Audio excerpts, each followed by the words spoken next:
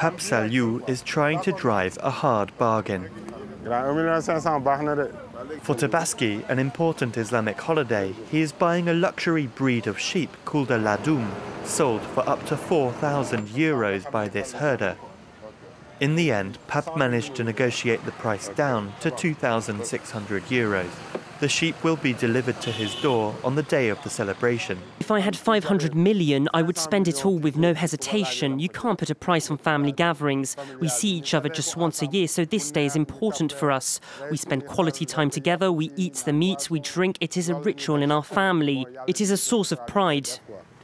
With the religious holiday just days away, the fishing port of Soumbédioune has transformed into a sheep market.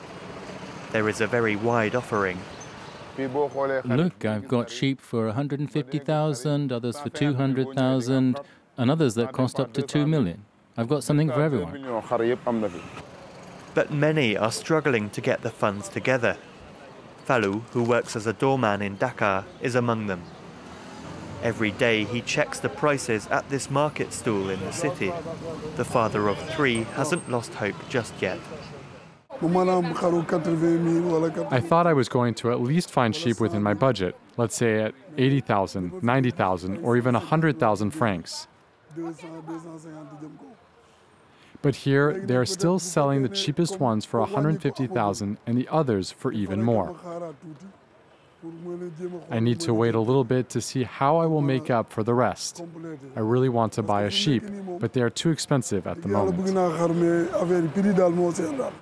With Tabaski preparations in full swing ahead of the weekend, many Dakar residents are leaving the city to villages dotted around the countryside to celebrate with their families.